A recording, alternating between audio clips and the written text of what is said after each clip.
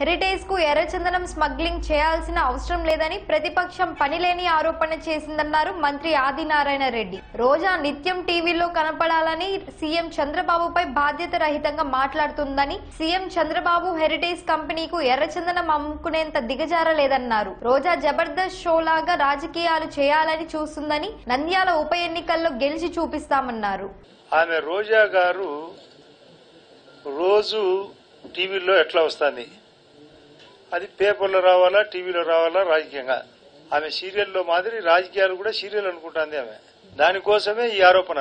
Heritage లో వాళ్ళు ఎప్పటి నుంచి హెరిటేజ్ సంస్థ, ముఖ్యమంత్రి గారు మూడోసారి ముఖ్యమంత్రి, అంత చీపెస్ట్ గా తన వ్యాన్ లో ఎర్ర చందనము తీసబోయేంత బలహీనత ఉందా? అది ఎంత అమ్ముకుంటే ఏం ఉపయోగం?